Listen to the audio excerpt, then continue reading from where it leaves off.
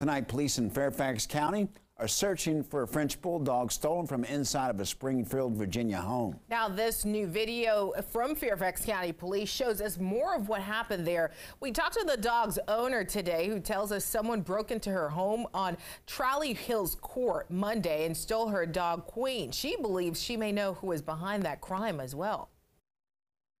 They didn't tell us directly, but said to someone else that they will be coming back to get the other dog or dogs. You know, this affects people psychologically and mentally. Sweetie. Last night I was sitting down here in a chair after work, and I thought I heard somebody coming through the back door, but it was really them just walking upstairs. They're gonna rot in jail. They are. You're gonna feel what we feel. We've been feeling since Monday. You're gonna feel everything that we felt.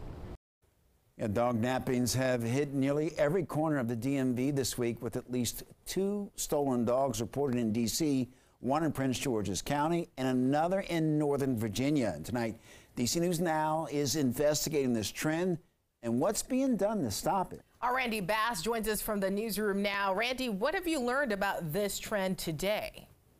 Annalisa, it's something that has dog owners here in the DMV on very high alert as they head out tonight to walk their dogs, and sometimes there's not that much that police can do about it, telling some victims of these violent dog nappings that the best thing they can do is work towards solving these cases themselves. It's still disappointing because my detective specifically told me that it's up to me and social media to find my dog or provide any support, so that wasn't any type of reassurance. Zelina Ahmed's dog Max was stolen at gunpoint in Northeast DC late last month. Attackers pistol whipped her before taking her beloved Westie. She spent several days plastering posters all over her Fort Totten neighborhood, spreading the word on social media and finding footage of her own attack. She and Max were reunited thanks to the help of those photos and Good Samaritans who turned him into police. I'm completely disappointed in the way the police have handled this. I've never even heard back from them once I received Max. She's since moved back to New York, where she says she feels more safe.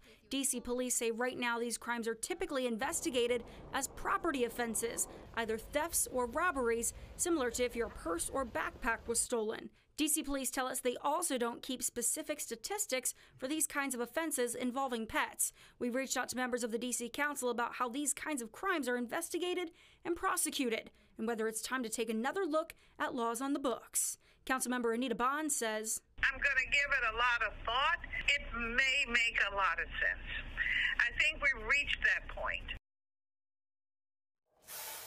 Yeah, we also had a chance to catch up with members of the American Kennel Club. They say a lot of these robberies involve small dogs that are of high value, like French bulldogs, like that robbery we saw just earlier this week in Northern Virginia. The AKC says they're likely stealing those dogs with the intent to breed them or resell them for more cash. In the newsroom, I'm Randy Bass, DC News Now.